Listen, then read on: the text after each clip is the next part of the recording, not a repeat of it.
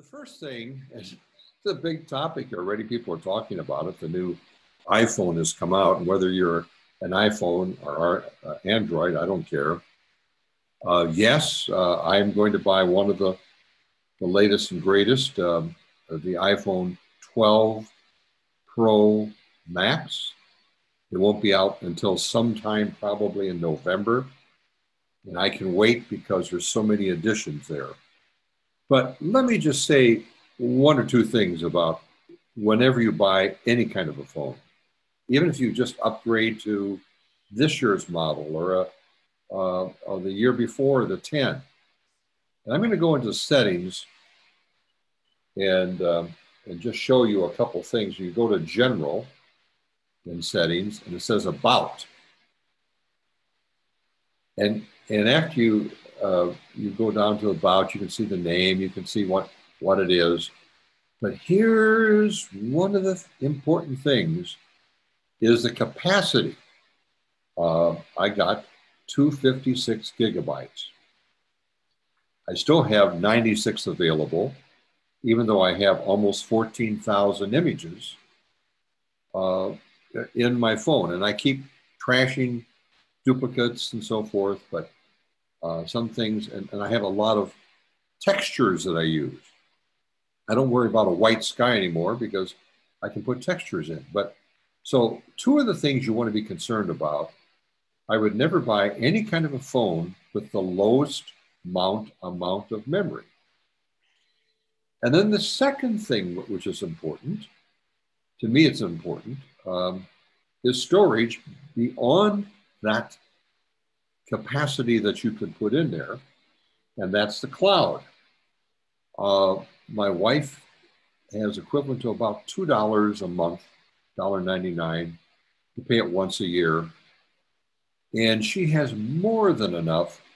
I don't know how many thousand pictures she has, but she, all of her grandchildren and great-grandchildren, and she's a quilter and all of her quilts and blah, blah, blah, blah, and on and on. But I have 2 terabytes of memory, so I'm not worried at all. But those two things, when you go to buy the next model of anything, is capacity and cloud. Because I have an iPhone, I have it set up that everything passes on to my iPad and also into my Mac computer. But if you're a PC person, that doesn't make any difference. You can have it set up the same way. So that's one of the things to start out here. And I won't say too much more about it. We have some questions that you have about it. We can talk about it. But while I'm in settings, I want to show you some important things that I think will help you no matter what you do. And in settings, and by the way, when I say settings, if I get out of settings here, that's that gearbox. If you're kind of new to this, and that's where you go. I'll go to settings, and then I'm going to scroll down. Just keep scrolling until I come to music, camera. Now, this is where it really is important. It says record video. Formats. I'll start with formats. And either most compatible or high efficiency. Apple says that the new format is better. It takes up less storage space, and it's 2 bits higher than a JPEG. And right now, I have the most compatible set. There's a couple of reasons for that. And JPEG's been around for 20-some years, and it still works. That's the way I have mine set. And do not fear of using most efficiency. Now, record video. This is very important. I tap that, and then it lists all the different things you can do here. I have mine set at 4K at 30 frames a second. If I'm going to do a lot of video, I may change it to 4K 4000 at 60 frames a second. And down here, it explains everything. I would never go below 1080 and 30 or 60 frames a second. Don't even consider going down to 720, 30 frames a second. This is really important. Auto low light. Well, because I have the 11 Pro Max, I have a low light system. I use it all the time, not over in the evening, but also if I put a dark filter on. Why would I put a dark filter? Because I am doing infrared photography with my iPhone. And it's, you'll learn more about it. I'll show you maybe an example of a print. But I think it's very important that you consider the higher possibility. Okay, let me go back here. And you see it says record video, slow-mo. Slow motion, I don't use very much, but if I did, I would raise it to a higher standard. It's kind of a fun thing, but it can be boring, like watching grass grow, you know, unless something is really moving. Record stereo sound, of course. Why not, if you can? Preserve the settings. I don't even go there. Use volume up for burst. I do not do that because sometimes when I push the button, you can see my hands here, I move. And I prefer the regular button and the regular methods of doing that. Scan QR codes, why not? It's here, use it. But yes, for sure, the grid, the tic-tac-toe game, rule of thirds, whatever you want to call it. It's just a reminder not to bird's eye everything. And sometimes it works, especially in a square format. But for the most part, if you can have the something that is the main attraction near an intersection of those lines, I didn't say it had to be on, but near. Near front camera, I have that turned off. View outside the frame, turned off, don't need it. Prioritize faster shooting, sure. Smart HDR. Now this is, we all want HDR. We want to have the shadows, we can see the shadows, and we want no burned out highlights. But I want to choose when I have it on. That's very important to me. And I'm telling you that, and I'll show you in a few minutes here just why. Okay, let's go back to settings, and right above that is photos. And iCloud Photos. Automatically upload and safely store all your photos and videos in the cloud so you can browse, search, and share from any other device. Yes. Optimize iPhone storage. I have download and keep the originals. And this is very important because, you know, I hate to say it to younger people, but, you know, that the original is our negative. And if we lose that, we can't go back and do anything. You could screw all up on editing a photo, but if you got that original, you can do whatever you want to do. Shared albums, yes. Upload birth photo. Hidden album will appear in the albums tab. Leave it on. Cellular data. I happen to have unlimited cellular data through Verizon, but that's the company that I chose because I go up to Door County, Wisconsin, and you cross the bridge at Sturgeon Bay and go into this little unique little, well, it's like a peninsula sticking out into Lake Michigan. And it's a beautiful area up there, settled mostly by Scandinavians, a lot of Swedes up there. And but AT&T just falls right off. It's just one of those crazy things. I'm in the middle of Yellowstone shooting. I can't see a tower anyplace, and I have good Wi-Fi pickup, so Verizon has been good for me. But that, you know, you use whatever you want to use, what's best for you folks. Show holiday events. I have that turned off because all of a sudden there's so many holidays I've never heard of and relate to, and I don't need that. Now, at the bottom, transfer to Mac or PC, automatic. So you can set this so it will transfer to your PC as well as your Mac. Very important. Okay, now I'll get back to some of these settings because some of them are important, and I'll show you in just a minute. Now, I want to go into the what I call the native camera, the resident camera.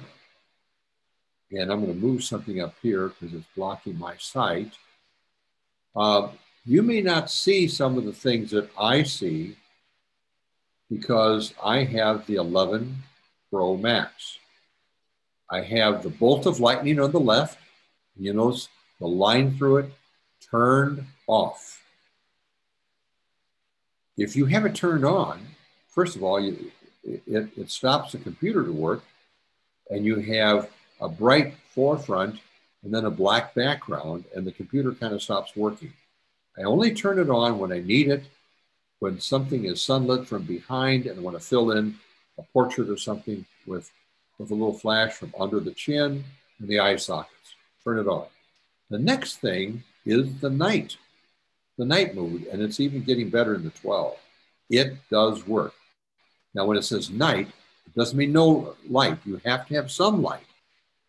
But that's okay. Now, over here, HDR turned off. When I want HDR, I just turn it on and then turn it off. The next thing, keep turned off. Live photo. It's wonderful for people where you live, in your beautiful gardens and the waterfalls. Oh, you can make that milky water, and I'll show you some other things you can do with it. And it's got some cutesy things that I don't care to use, except maybe with a grandchild or great-grandchild or something, but turn it off unless you want to use it. And there's all kind of instructions Apple gives you if you need help. Now down here, it shows that I have 3 different, right now I'm on the regular lens, which is a wide angle. And then number 2 is a 2x telephoto. And I have a moment lens. I'll talk about some of those things later, where I can put another telephoto on top of this and have a 4x instead of 2x. The new 12 will have a longer lens, so it's better for bulk and so forth. And then the 0.5, this is a super wide angle, extreme wide angle. And it has great things for places where you folks live, especially, and the mountains and so forth, and the hills, and all the water areas that you have. It's still wonderful, but it doesn't always work in every situation, and I'll get to that also. So I'm just going to go back and leave it there. Now on mine, you can see on the top, there's a little caret pointing up. If I take that caret and go down below, you can see now I have controls down here, and I can actually set it to square, 16:9 panoramic. I leave mine at 4:3, that's the standard. But if you want to take for a whole series of panoramic 16:9, you can change it right there. And also we have a plus or minus, and then we have a self timer right there, which is kind of interesting. And we have some of maybe the last picture that I shot or messed with. Now, do I ever use, let me turn this back, do I ever use the built-in editing that Apple gives you? Why, sure, why not? Do I use it very much for everything? Of course not. Because everything is global. When I say global, it affects the whole picture, where Snapseed and other applications like retouch, or touch retouch, whatever you want to call it, you can zero in little areas. And we'll get into that later. External hardware. Do I use external hardware? Of course. Even tonight, I have a stylus. And sometimes when I work, I just turn it on. You can charge it when needed. Doesn't take much charging. But this is not like the Apple stylus. This is one for the iPhone or Android phones, whatever you want. And older iPads, older than the Pro. And it's very handy to get in little places if you're editing. My notes will have where to buy it. It's on sale for $19, not $100 like Apple. And but do I use it on my iPad Pro? No, because I have a very sensitive one there. Other things that I have lenses that I can tack on. And you will not be able to see this very well, but I have on my case here, let's see, where is it? It's really hard to see because it's black, but I have 3 lenses, and I can take and put on the Moment lenses are the only ones that I have that will use. Oh, yes, Siri, thank you. Siri. But I use the Moment lenses, and now I have some Moment filter holders that work.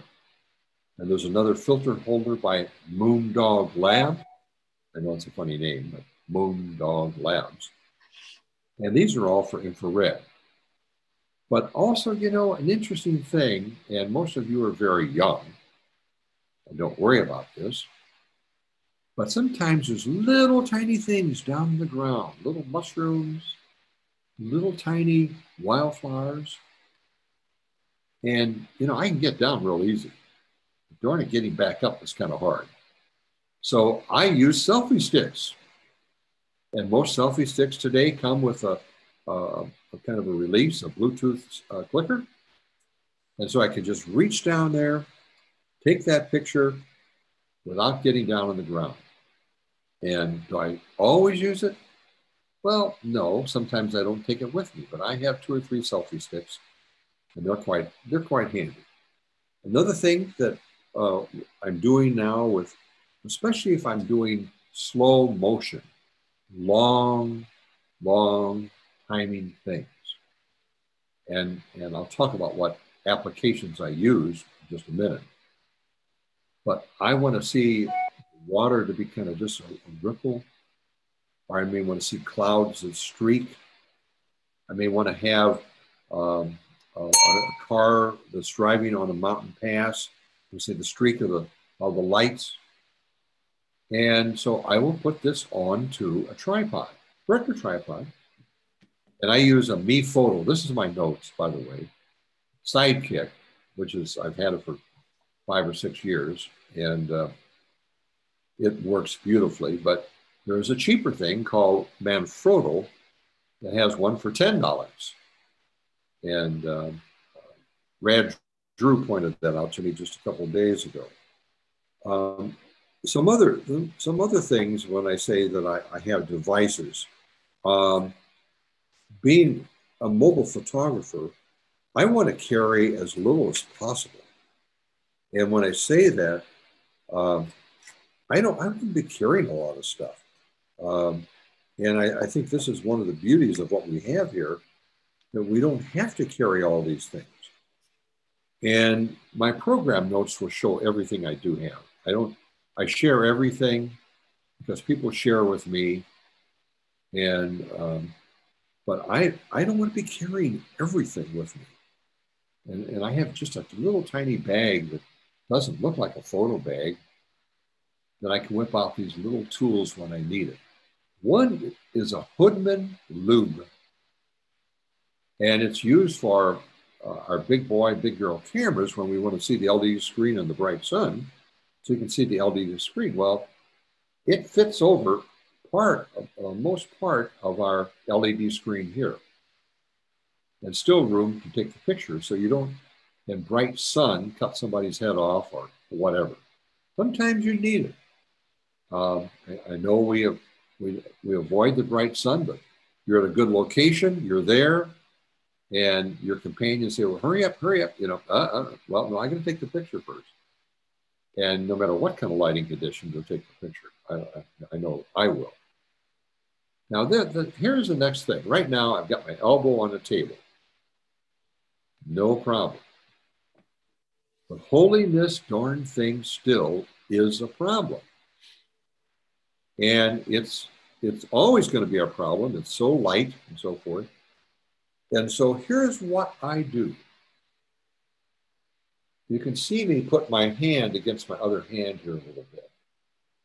And I'm doing this so that I can rest my other hand in the palm and then touch, and just gently touch. I know you can use the volume up, and most people do it and go like this. You know, they're moving. You've got to hold this still to have good pictures. And some people, especially with infrared and using longer exposures, they're using the tripod. And I've learned from another person by the name of Jack Davis and DeWitt Jones, former National Geographic photographer. There is now a website you can check out, and it's called Open. It's an open group, and it's called For iPhone Infrared. Got that one? It's a brand new. You can see what people are doing, what they're sharing. There's some really good information there about whatever, and so forth. It just started about a week ago, and I think there's already 243 people involved. So this is spreading like wild. It's just spreading like incredible. So now you can see that when I'm touching here, it doesn't care what fingers you put down, but just you touch and hold this together. Reaching far out, it's almost impossible, I don't care how strong you are, to hold it still.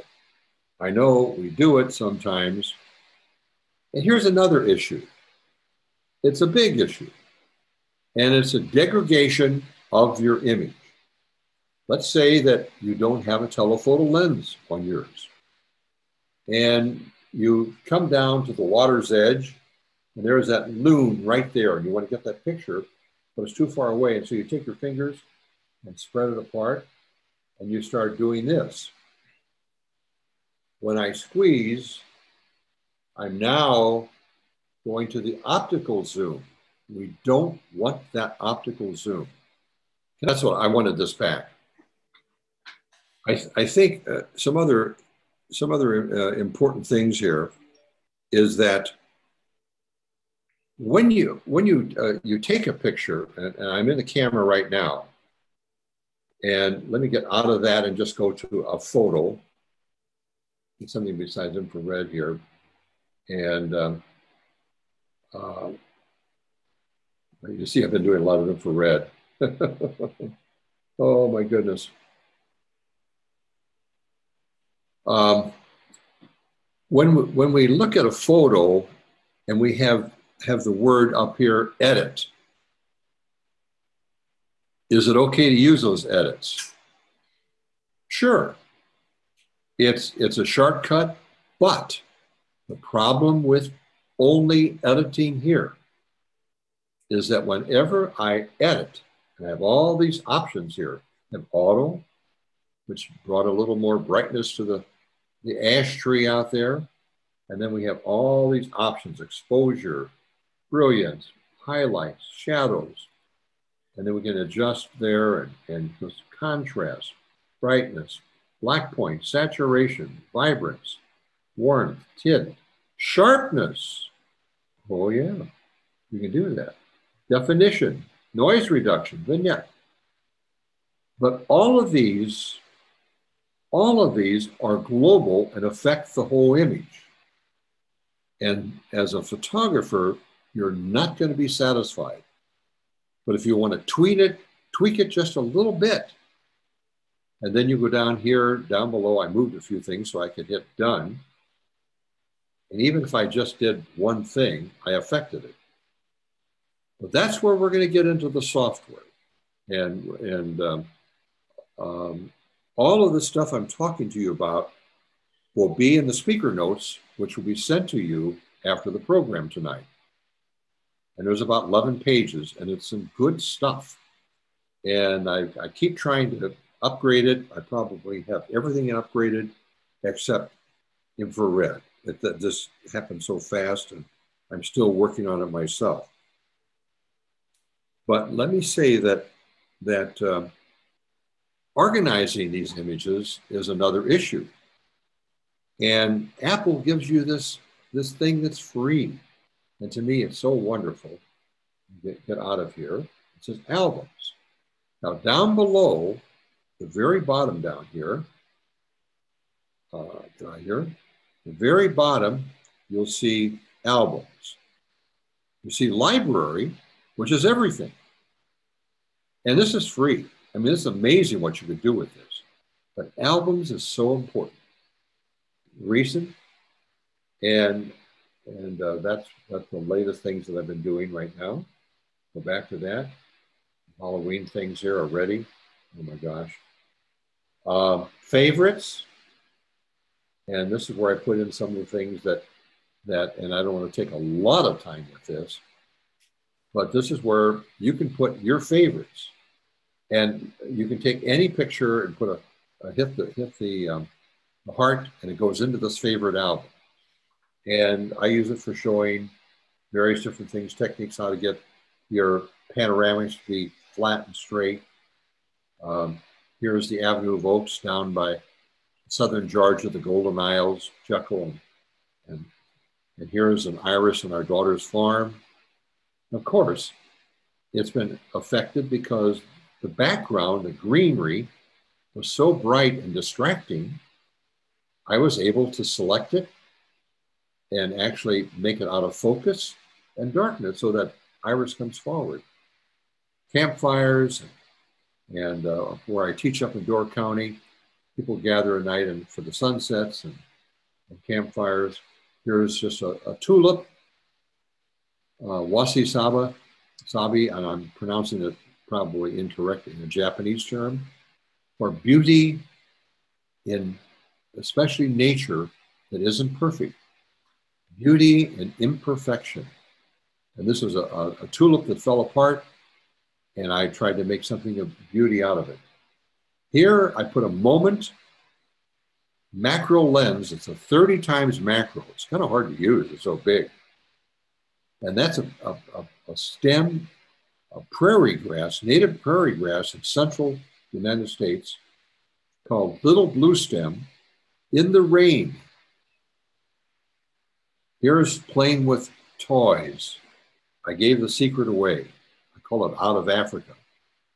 And that's a dollar store giraffe and a dollar store elephant and a weed stuck in a pile of grass and a sunset behind it. Here's another toy. And you can have fun with these toys and give them to your neighbors or grandchildren, great-grandchildren, but you know, just a little dollar store toy. Intentional camera movement, been around for a long time. Somebody that really started it big time is Tony Sweet. And I'm going to be doing a whole program this next spring in Lake Forest, Illinois on intentional camera movement. Big cameras, cell phones. Here's crystal balls. You can buy these. Kind of fun. Here's an old prison in the rain. Yes, I added the lightning. You can get lightning. I have some sources of lightning strikes. And here's a prison. Now, you Canadians didn't watch probably the Blues Brothers movie, did you? Well, no. No. Okay, that's where Jake came out of the prison. And another thing is just taking a slow shutter speed, that's an application, and swiping in a sunset. That's kind of fun. Intentional camera movement. Now, remember I showed you when we're setting at the top of your cameras, and many of your iPhones have this live photo. It's about a second to a second and a half. It's wonderful for waterfalls. But here, was an elevated train in Chicago. I knew it was going to go by me. I stood perfectly still, leaned against the post, and went click, click, click, click until it went by. And then I picked out the one that was the best. And you can capture that movement. I really use it for waterfalls, but when you got something that's going to move, like a dog running around a tree or something, it's kind of fun. Here's video. And this is a Scandinavian thing up in Door County. I say that because I think they started it. It's called a fish boil. And what I do when I know there's something that's going to move, and I know what's going to happen, I will take a video of it. Maybe a 5-second, 10-second video, a video clip. And I'll show you what happens. I'll click right here. We'll see the video go. And I want to, not yet, there, maybe right there. I want to catch that just when the boil master is still in the picture and that flame is coming up. And they use that to burn off with kerosene, burn off the fish oil. So you can use that, you can use videos, and you'll have a high quality if you set your phone right to actually do some of those videos. Now, I put this one in, and it is not corrected. If you look at the right side, you'll see the skyscraper bent. I have not done any correction. But when you get the right light and the right clouds, you see what you can get? I was on top of a hotel building. I got permission to go out on the deck and look down the Chicago River. And I can count 7 or 8 bridges here.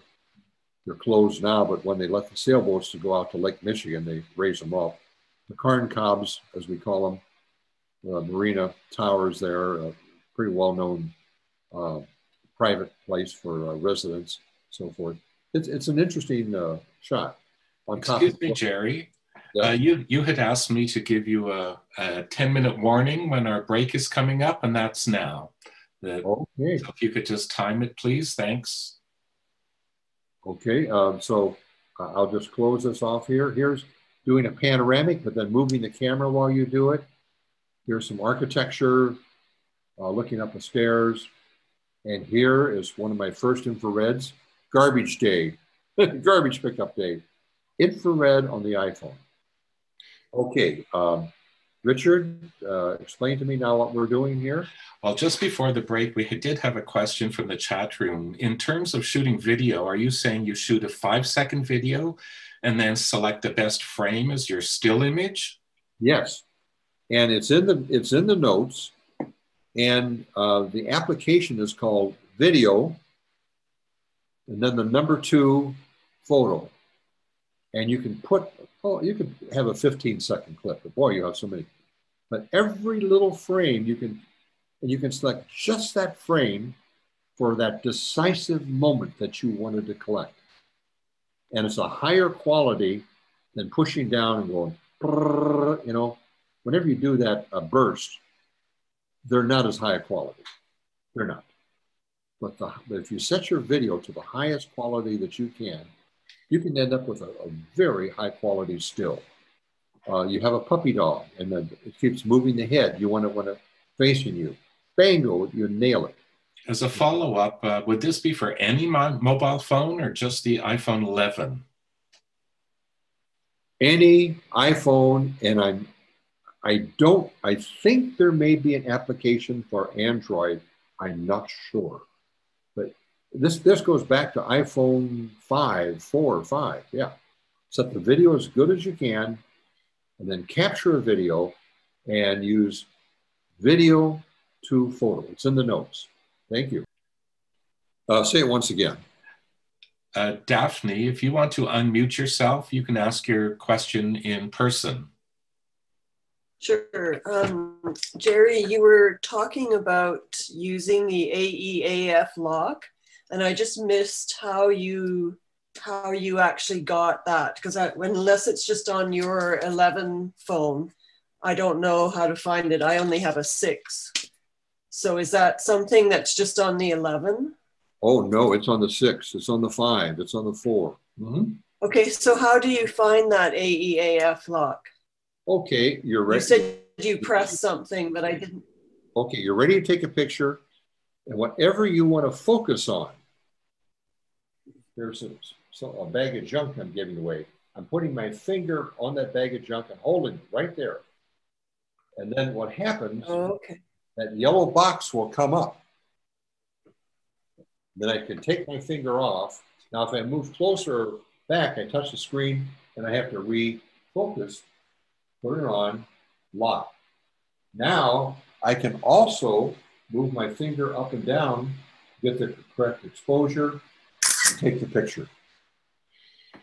So it's kind of like manual control of focus and exposure. Thank you.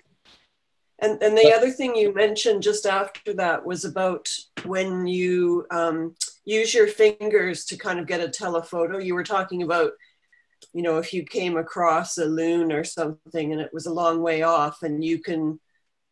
Oh, okay. You can make it go into a zoom function, but you said you don't want to use the optical zoom, and I didn't. And then we kind of got into using albums, so I didn't quite get what you were saying. You want to use optical zoom whenever you can, and not digital. When you take two fingers and pull them apart to zoom in, you know, sometimes you may have to do it. You're at the edge of the water, and you can't reach any further. You don't have, in your particular phone, you don't have a telephoto or a telephoto lens you can add on. You'll have to do it. But it's cropping. And actually, I would try it two ways. One, take the picture as is, and then crop the photo later. Mm-hmm. Whenever you crop a photo, there is a little degradation. But when you do this digital crop, see, now you're not using optics. You've gone beyond the optic reach of your lens. And so avoid that. I tell people also, you're going to take a picture, rather than doing that, zoom with your feet, walk closer. Of course, if you're at the edge of the water, you got your Sunday best on, you know, you're stuck, right? Okay. Great. Thank you. Oh, yes. Any more questions? Yeah, I've got a question about the same topic. So instead of taking your fingers and zooming in, if you click on, let's say, 2, which is using the telephoto lens, is that a better option? Oh, yes. Oh, yes. Okay, I didn't understand if you yeah. Don't misunderstand me, because so clicking on 2 is a better option to give you quality. Oh, yes, because that is glass. That's glass there, and that's why you want a phone that has a second lens. Yes. Okay. Thank you for clarifying that, Stephen. Jerry, there's one other question from the chat room. Could you explain the difference again between optical and digital zoom? Yes. Optical is using the lenses provided, our lenses. Digital is when you're going beyond the reach. Now, for instance, if I hold down my finger when I'm selecting, here, let me get out of this here. If I'm selecting a lens and I hold my finger down, I have the option of using a dial. It's all that is not using the finger. But if I know that I don't go beyond 2 and I don't go beyond down here, within that reach, I'm still somewhere within the optical range. And so that's zooming within one of the lenses range. I'm within. Not everybody gets into that, but that's basically what it is. And I have 3 lenses, so anything within that range, I'm using the glass. But going beyond that, now you're into digital, and now you're cropping. Okay. You know, as photographers, you know, Ansel Adams, and I've been in Ansel's home after he passed, but Virginia, his wife and maid, left us in, and I was in with one of Ansel's assistants, John Sexton. At the time, I was a large format photographer. And one of Sexton's things was good photos are made, not taken. And people say, oh, you messed with that photo. You messed with that photo. No, that's not real. Well, it's reality as you want it. And we're not, you know, a photojournalist is not supposed to mess around with photos. He's supposed to just take the picture and then show it. PJ, as it called, photojournalism. But you're welcome to do whatever you want to with it, what pleases you. And it's not the judge, it's you, what you like doing. I want to emphasize that. This is very important. We're going to work with Snapseed first of all. And so I'm going to open Snapseed right now. I'll click on it.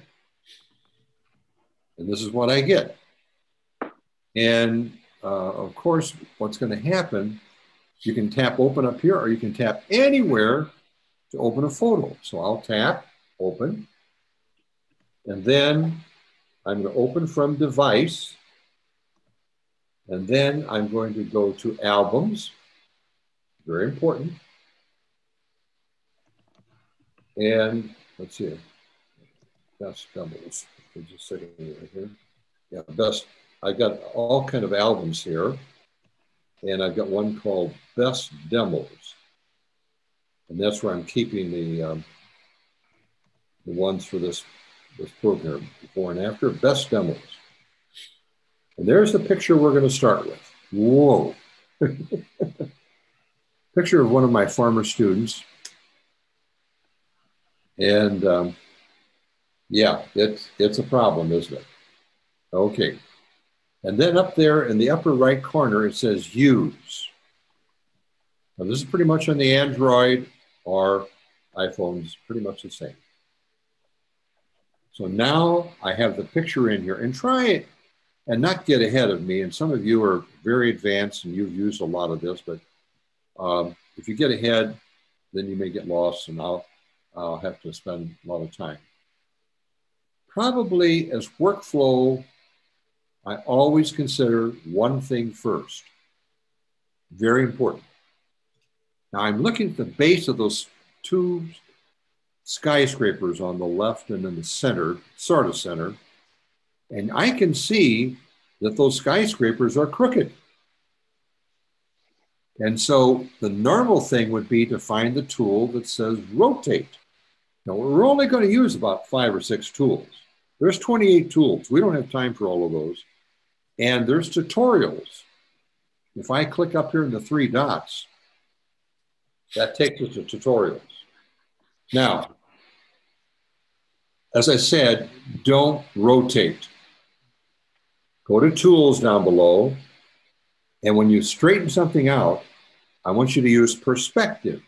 It's in the second row, the second one over, perspective. See that? Click on perspective. Now, under perspective, there's tilt, rotate, scale, free. For this one, we're going to use rotate. And you click on rotate, and then I'm going to put my finger and just move from left to right. And then I'm going to line up on those 2 skyscrapers where I can get just the edge as perfectly straight. Now, I haven't taken my finger off yet. Look at the very bottom. You see that black spot down there? The black line? See the upper right corner? I'm going to take my finger straight off. If I move it, I'll lose it. My finger straight off. And it's filled in with content aware, just like Photoshop. That's what you want to do. You don't, it's so much better, so much better. Now, I'm talking, and I didn't get mine that straight. So I'm going to go back here again, rotate, and I'm talking, and thought I had it straight now. There, now I got it. because I wasn't lifting straight off. Now what I have to do, I have to go to the bottom right corner. This isn't saving it, it's just locking it in and lock it in. Okay, now you know you've locked it in when it says tools, looks, and so forth. So now if I touch, when I see the three things in the bottom, if I touch the picture, you can see where you started. That's all we've done. We've done one step. So we have one layer to be present here. Now, the next thing, now you may have a different idea about editing than I, but just go along with me for right now. And so I can walk everybody through the tools. I'm going to go to tools again. And now I'm going to go to crop, which is in the upper right corner. You got to click on tools, and I'll click on crop. And then I have all these different choices. I want you to click on the far right one, which says free. So it's blue. Okay. Now, if you were a scrapbooker, you probably want everything 3:2, or that's a 4x6 or 6x4, but we're not. And so I clicked on that. Now I'm going to touch the screen, so that goes away and it's out of the way. And I don't need all that negative space on the bottom. I'm going to get rid of a lot of it. It's a mess. And I'm just going to crop and just pull on up and take quite a bit of that off. And then release my finger. And then at the top, I'm going to pull down. I'm putting my finger in the center and pulling down. I don't want to get too close to the top of the skyscrapers. I want to give a little room up there. That means I don't have all of that taken off there, but that we'll deal with that. And you could change it. Don't go by the corners, go by the center of the spot that you're cropping in. And I could crop in a little bit on the left side maybe, but I don't have to, but whatever you want to do there. Now, I've cropped it. So then again, I have to go down to the bottom corner, check mark, lock it in. Okay. Now, obviously, what bothers our eye the most is that black spot in the corner. Go to tools again and go down to the third row, healing. That's a spot healing tool. We'll touch it. Now, this is not a clone tool. This is like a spot healing tool. And I'll just start putting my finger on and rubbing it. And if you rub too much, you can always, there's a back arrow here. See that little thing right there? The bottom? You can go step at a step back if you want to do that. Okay. Now, I'm satisfied. I'm maybe, I don't think I'm too close to the skyscrapers, but I'm pretty close. And so I'm going to hit the check mark over here again, lock it in. Whoop, lock it in. Okay. So now we've only done a couple things, but we've already improved it. In fact, we can take our finger, and as long as you have those down there and put it on it, you can see where we've been. Okay. Touch the picture, take your finger off. That's where we've been. Now, we're going to go to a tool, and I want you to look at the sky. And this is in Photoshop, this is in Lightroom, this is in this wonderful, this used to be a Nick filter, but Google kept it and they give it away free, and it's wonderful. Go to Tools, and now we're going to go to the very first one here called Tune Image. Click on it.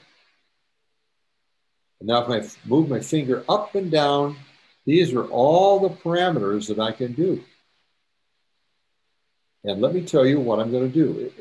The default is brightness. I'm not going to brighten it up right now, but you can later if you want to try this on your own. But I want you to go down to the one, move your finger, and stop on the one and release where it says highlights. Whenever you have a bright midday picture like this with beautiful clouds, and you want the clouds to show up better, take the highlights and pull them down. In other words, take your finger on the, somewhere up here and pull from right to left. You want to picture and pull from right to left. You don't want to go the wrong way, but pull it down until you like it. You know, I don't go by numbers. Mine's around 70 probably, and I'll let go. And I can just, because I haven't checked it yet, I can just check it myself by touching the picture. And I think, well, that's okay. Well, I could go down a little bit more maybe, or less. That's close enough. And then I lock it in. Now, this is a great way to bring out your skies. You're not changing the realistic part of the sky. You just put the emphasis on the right syllable, as the English teacher would say. But I want to emphasize that sky a little bit. Now, so far, so good. We're not going to do too much more with this, but I'm emphasizing, take your time, and this is all in the notes, by the way. And especially remember, if your image is crooked, left or right, if you've got, you know, the Pacific Ocean going uphill, you know, it ain't straight, baby. And I have that problem sometimes.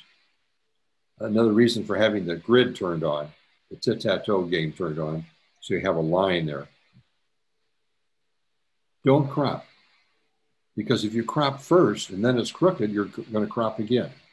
Always do that straightening first and then crop if you need to. Do you have to do it that way? No, but it just makes sense because why double crop? And then you crop too much and you go back to the beginning. Now, I want to do one more thing here, and I'm going to take my time so you follow me. This is everybody. I want to sharpen those buildings, but not the sky. If you sharpen the sky, that's a problem with the Apple tools. When you sharpen it, it sharpens everything. You don't want to sharpen the sky. That's unnatural. Or water. So what I'm going to do here, I'm going to go to Tools. And the second one is Details.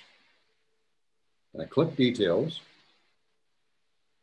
And Details only contains two things, structure and sharpening. What is structure? Well, it's an old Nick filter, and that's what Nick called it. It's clarity on Photoshop elements. It's clarity. That's all it is. Mid-tone contrast. And so I'll take my finger and go from left to right, and I'll give it a little structure. I won't go too much. But now I gave structure to the sky, but we'll take care of that in a minute. Now I'm going to take my finger up and I'll go to sharpening. I don't want to over sharpen, so I'll maybe go up to 20, not too much more. You have to be careful with sharpening if you want it super realistic.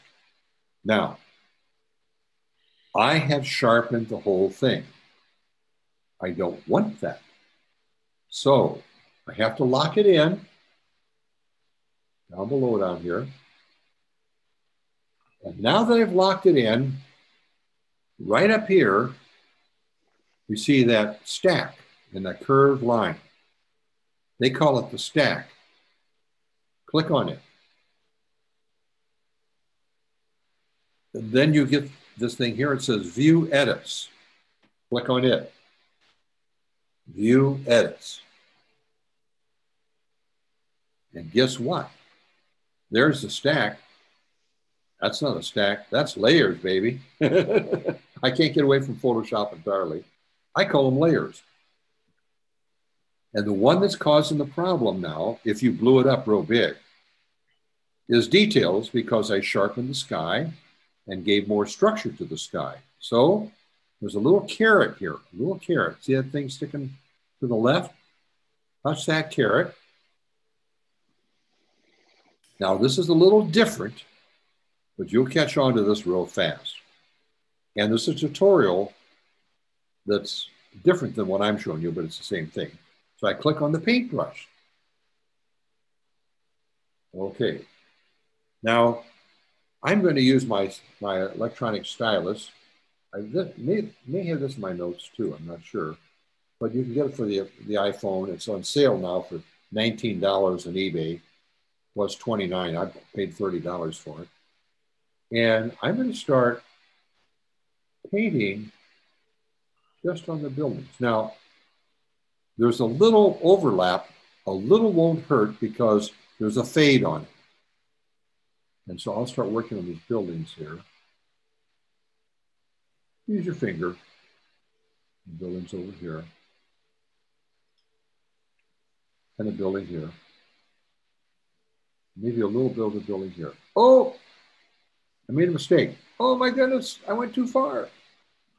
Okay, down below it says 100% details. Click the down arrow and go all the way down to 0. You go down to 0, and then you can go back here and rub there and take that out.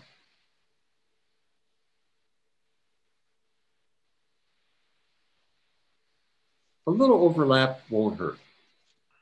Okay, now I will lock that in. Now I've unsharpened the sky. Well, what do we call that in Photoshop? Layer masking. That's what they call in Photoshop, layer masking. Can you believe this on the iPhone? This is one of the hidden things that some people don't look at, but it's wonderful.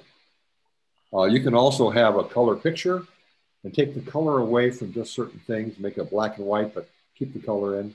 Same way you do this. Now, let me say this again. How do we get rid of the stack? Up here in the upper right corner, right there, that is where we get out of that stack. We're back ready to do some more. So now, there's some other things we could do. I look at tools here. And, you know, we could touch escape. Oh, overkill. You know, that's a fake HDR. But you could come back on it, I guess, or if you wanted to. But it's kind of overkill. So how do we get out of that? I don't want to use it. Down the bottom, on the right, there's a check mark. Now you're out of it. But you can try some different things. There's another tool, and one is called Glamour Glow. Well, sometimes this is pretty nice, especially on portraits of people that may have a wrinkle, but not here. So I'll hit the check mark, the X mark down here and get out of that. So there's more things you can play with. Now, the last thing I'm going to do with this is export it. And this is be careful. Don't get in a hurry here. It could be that on the Androids, it does not, it just says save. But for some reason on the iPhone, it says save as a copy. The changes you can undo. That means it will not affect the original, your negative. And number two, by saving as a copy, you can go back in a day later and open it up again, and those edits that you had there are still there, and just change one you didn't like.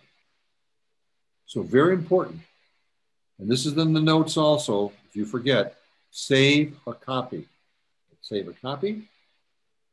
And so now I have saved a copy of that. But you still need to have that original someplace, especially if you're going to play with it. Okay? Now, I'm going through, I don't want to rush. And, you know, as we go through some of these things, because there'll be some more questions at the end, I want to kind of keep us moving just a little bit. if you don't mind, and go to the other image, okay?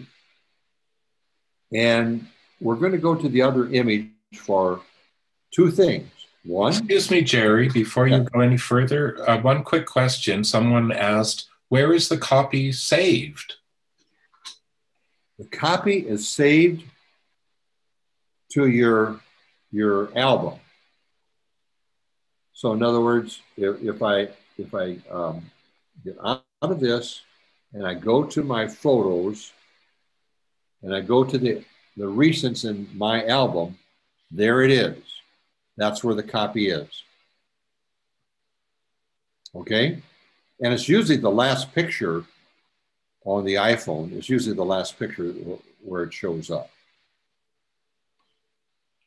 Thank you. Okay.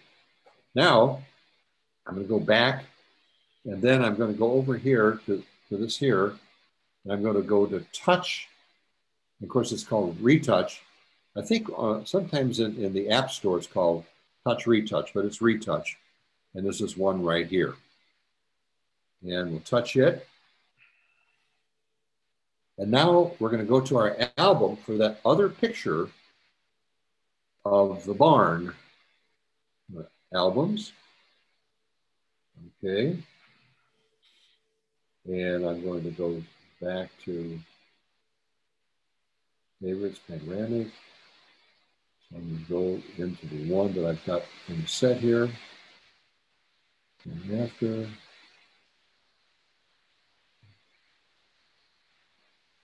Okay. This is the barn. Now, I picked this image because we're going to work on it in both touch retouch, or retouch, and we're going to go back to our other Snapseed. App jumping, we call it. And you see at the bottom down here, it says clone stamp, line removal, quick repair, object removal, and there's more. But I'm going to click line removal to get started here. I'll click on it. And then after I click on it, I see segment removal. And over here, it says settings. I'll click on settings. And it says thin, medium, or thick. Well, that heavy line that's up there in the right corner, I'm going to say that's medium. So I'll click on and touch medium. And then I'm going to touch that thing. I push down kind of hard with my finger. And is that nice or is that nice?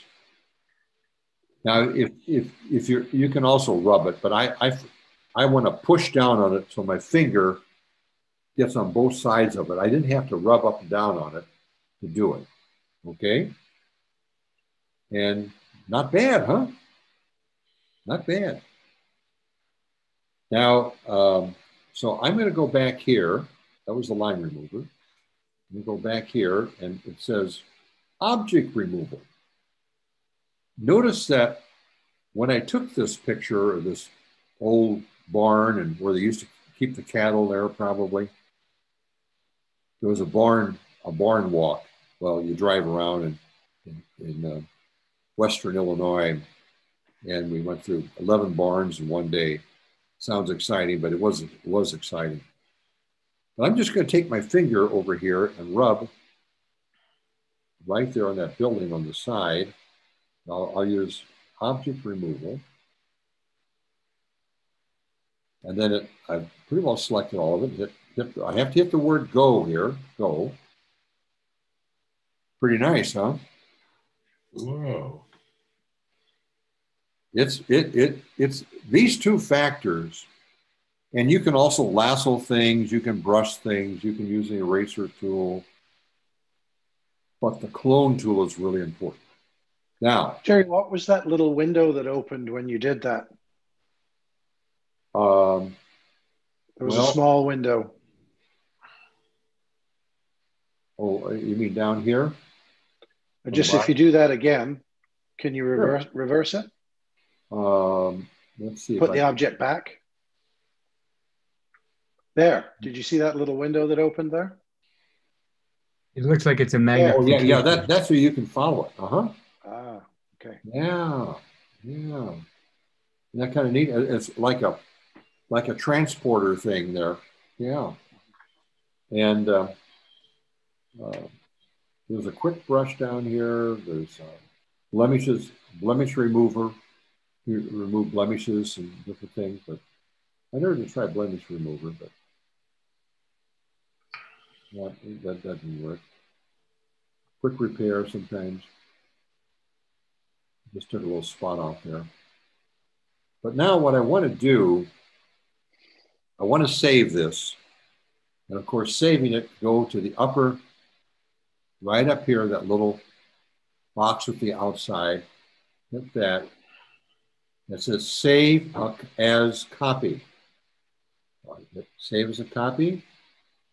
I said it was saved. Okay, now we get out of this application. And by the way, you notice I keep many of the applications that I use a lot for editing right on the front page of I'm a photographer. So right here, these are some of the applications that I use to teach at the clearing in Wisconsin, different ones. Plus these here. View exit, that's where your metadata, distress FX, Lightroom, so forth. But now I'm going to go back to Snapseed. Now, we finished this, but we didn't close it out. So we have to hit up at the top up here, open. Open. Okay. Open from device. And if we go to albums, there's the last picture that we did. That's the last one. So select it. Go down there. And now we've got this, and it says use. Quote, use. And now we've got this application, and we're back in Snapseed. And there's a couple different tools here. We can straighten out that silo is leaning to me. But more important right now, I know that silo is not wood. I think it's ceramic blocks. So I'll hit tools. And in the second row, there's one called selective. You see that? Selective. Hit selective. This is a powerful tool. Now down below, to do something with it, you have to have one of these that shows blue. And if it shows blue, I'm going to put my finger in the center of that, someplace near the center of that silo. And now I'm going to take my fingers and stretch out. Well, that covers almost too much. So then I'll pull my fingers in. And you can see a circle, because I just want to hit the silo. You see me do that with my fingers? Mm-hmm. Get a circle, just pinch in and out. If you get a little part of the barn, it's okay. Now, what's it doing? It's selecting color and texture. Okay, now B stands for brightness. I'll take my finger from the bottom. You have contrast, saturation, and structure. So I'm going to take the top one that says brightness. I'll take my finger from the left to right down below. And look what's happening. All of a sudden, I can start to see a little detail in that silo. Now that was brightness. And I'm going to go hit saturation a little bit. I'll hit structure, which is kind of sharpens it up a little bit. Oh, yeah. And so now I can see some rings on the silo. Okay, now I'll lock that in. The check mark on the right. Okay. Now let's do the barn itself, the siding on the barn. Go to tools, go to selective, let's touch that red part of the barn there. Take our fingers, whoop, and see if we can't kind of spread it out a little bit. And even if it goes over a little part of the silo, and then I'm going to brighten it up. And so we're now getting some features there purely by color and texture. And lock it in. And now that dirty concrete down there, where the cattle used to stand years ago when they had cattle, they're now grain farmers. Hit tools again. I'll hit selective. And touch it. I'm just going to select that, pretty much that. And I'll darken that. I'll pull that down a little bit so it doesn't, so our eye doesn't go right there. Now here's another thing I do. I'll touch that B, touch it. It says copy. Hit copy. And there's one little spot right over here that probably is still too hot. So I'll touch that little spot right there. Paste. And I'll take that down a little bit. Lock it in. And that pretty well took care of that. So you see what I'm playing with here? I'm playing. But this is kind of what it's all about. I could take the sky. And I replace skies, but we won't get into that in this workshop here. But I could darken the sky, I could lighten it. For instance, I noticed that where the wires, there's some little wires here, we can mess with those too, that it's a lighter sky, it's lighter over here. We could balance that out. Well, there's another way to do things like that. I'll go to Tools, and right next to where we had selected was a brush tool. I'll select the brush, and this says Dodge and Burn. Well, 10 plus means that's going to be brighter. So if I go the arrow down, that would be 5 plus, or erase, the next one down. Come on. What's wrong with that? Oh, mine is acting up here. But anyway, I don't want to erase.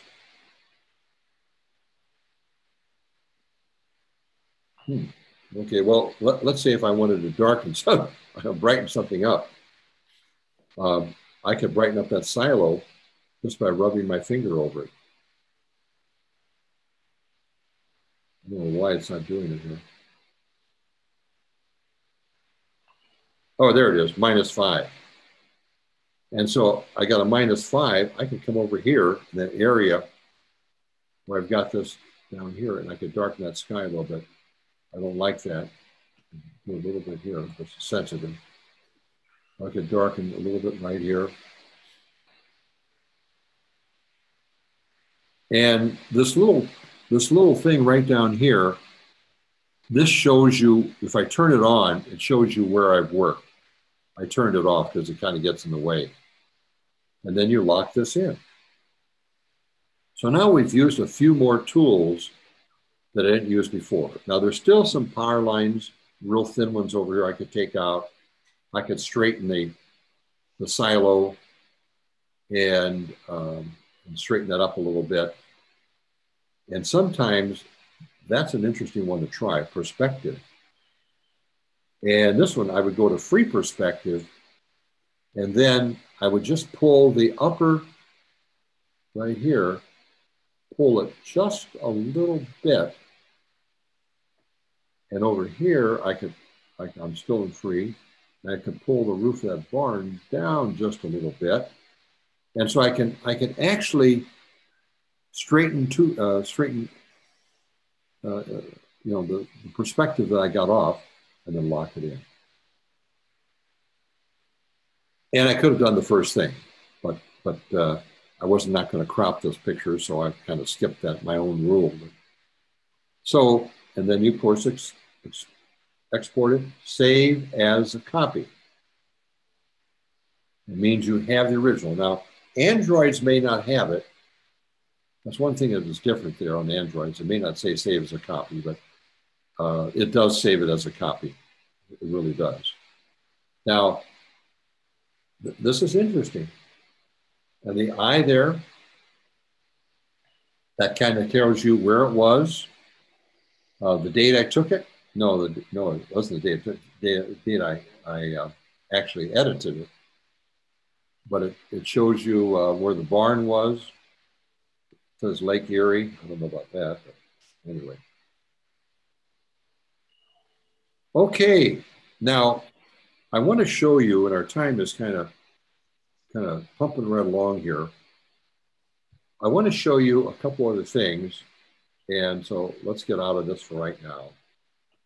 I just want to show you, there was a Camera Plus, but you want Camera Plus 2. This is Pro Camera, not Pro Cam, Pro Camera. This is the one that has the most wonderful high dynamic range. Now I have more because you can see there's dots under here, so I've got more in here. Quick shot, that's right. I have all kind of skies I can drive. That was a blank sky there. Well, let's try it.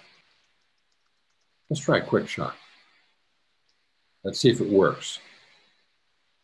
Access to all my photos, of course. Okay. Need to do that. And I'll go into this photo right here. Let's see if it works. And it says, look, sky. Let's try this one right here. Whoa! That's cheating. I mean, I'm showing you some of the apps that is in the long list of apps, but isn't that interesting? And I could change, sometimes I can even change it, move it around. Different kind of a sky. Yeah, it's really kind of interesting. Okay. And these are some of there's a night mode here. For some of your older phones, this is where you can do nighttime type of things. Or you've got to be on a tripod though. You've got to hold that thing still. And these are some fancy things here. Circular reception. That is a wild thing. These are different things. And then here, some apps that that I'm using right now. Photocopier is an interesting one. And they have all the old masters, black and white people, and how they tinted things. And they have in the archives. And you can use the tint that various different photographers, historical photographers did. Distress FX, the newest one is not that, it's just Distress FX Plus. There's now a newer one. And these are all different kind of textures you can add to your photos. And you can add birds, you know, you can add all kinds of things. But it's a fun, I don't worry about white skies anymore because I can drop in a texture. And that's what I do. I really do. We've had a couple more questions, Jerry. Good time. The first one is asking about all of these apps. Is there a listing in your notes that we'll be receiving? That is correct. Popular ones? That is correct. Okay. And why the app and why the app.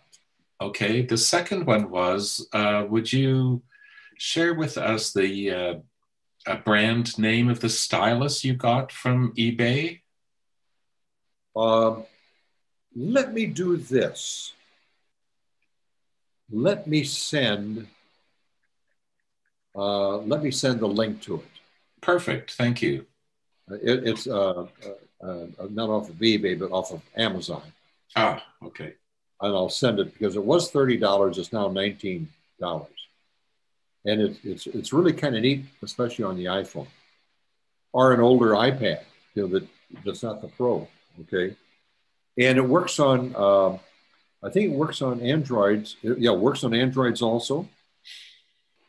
And it may work on Chromebooks. I'm not sure about that. I'm not sure. Anyway, okay, you got another question. Jerry, earlier you showed a photo that was taken at the train station where you had this great blurred image of the train disappearing. Could you tell us how that was done? Yes. Now, there are instructions on live photo. If you go to the Apple site and put in live photo, it'll show you exactly what to do. But basically, if I go up here and I turn on live photo, now it's turned on. And Graham, you're sitting there. Do you have a cup of coffee with you or a glass of water? No, sorry. Okay, well, okay. Got a pen. Okay, got a pen. Okay, raise the pen up and down. You just keep raising that pen up and down. Yeah, keep moving. Okay, okay, stop. Now, I took that. Let's see if it shows up here. And then after taking that picture, it will say right up in here, live. See that? Mm-hmm. So I'll touch that live. Okay, and then I'll push up from the bottom down here. And it says loop. And see what it's doing on loop? Mm-hmm. It just keeps looping. And bounce, it just keeps bouncing. And then the last one is long exposure. That's the one I use for waterfalls because then it makes that thing. Now then, after you do that, be sure and turn it off, or all your pictures are going to have a little jerk at the beginning of the picture. Okay? Now this is kind of you're still looping there, see it? You can have somebody that drinks a lot of coffee, and then you're just drinking the coffee, you're drinking the coffee. Another question, Jerry, from the chat room. What is your favorite app to denoise an image? Oh, yes. Well, that's a trade-off right now. And actually, in the original editing, when you take a picture, I take a picture right here. Okay. Oh, I got to turn that thing off. Well, take a picture, and then I go to the picture here, and I go to edit. Mine's in the bottom, could be in the top. I go almost near the end, and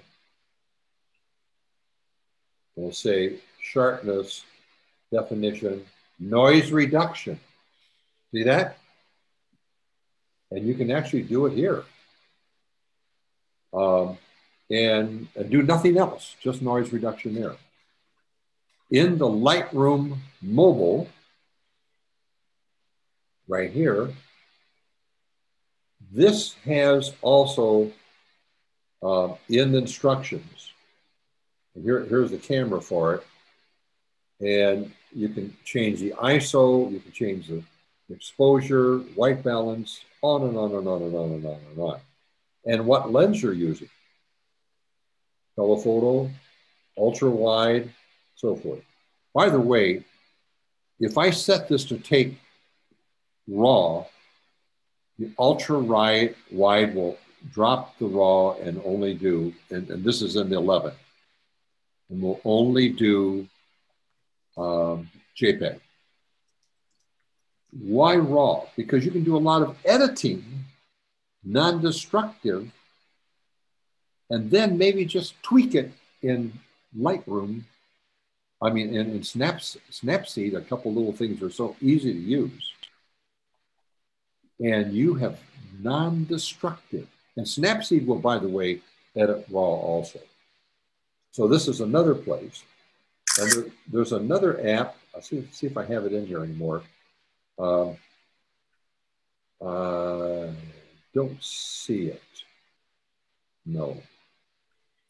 There's a final question has come in, Jerry, regarding other lenses.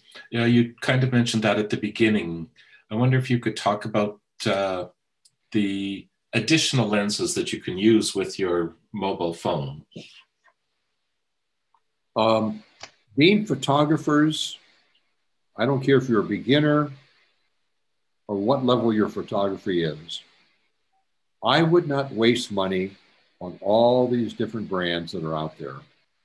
Because every time you buy a new phone, then you have to buy a new set of those lenses because they don't fit. I would only buy the Moment lens. You don't have to go to eBay, go right to the website, Moment. It's shocking. The lens itself, it's like having Zeiss glass. They're a little heavy, but it's wonderful glass. They have a wide angle, which is wider than your normal lens. They have a telephoto, which you can put top of your telephoto, so you have 4 times. They have a fisheye. They have a macro, which is a 30 times macro. And that's a little hard to use because you can't do anything else but 30 times. It's really, really close up. But the Moment lens, and this is in the notes, check it out. Thank you. And you have to have a Moment case. So if you buy a new phone, like probably now for my 12 Pro Max in December when I get it or whatever, I will buy a new case for $39. And that's all. And so I can keep using those lenses on and on and on.